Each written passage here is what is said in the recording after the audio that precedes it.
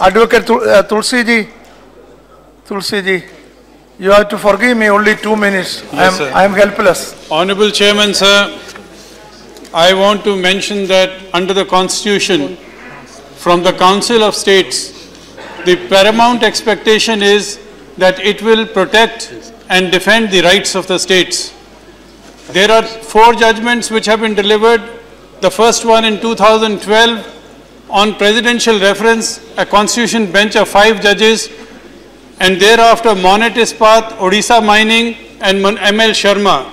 There are 4 principles which are common in all these 4 judgments, and those are: firstly, the ownership of the mines and whatever lies beneath the earth belongs to the states, and Section 2 and 4 of 1957 Act was upheld by giving 4 reasons. One, that it merely regulated and did not divest the states of their rights of ownership. It did not prevent the states from exploiting the minerals in the manner in which they wanted.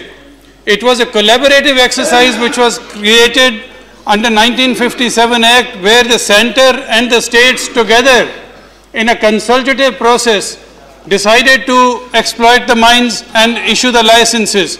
In the present bill, there are several clauses which practically reduce the rights of the states to non-entities. They only have to do the clerical job of issuing the licenses as per the directions of the central government. The central government has virtually robbed them of the mineral wealth which under the Constitution was vested in them. I want to caution the government that this bill runs a serious risk of falling foul of the judgments of the Supreme Court, and it may be declared unconstitutional. Thank you, sir. Thank you very much.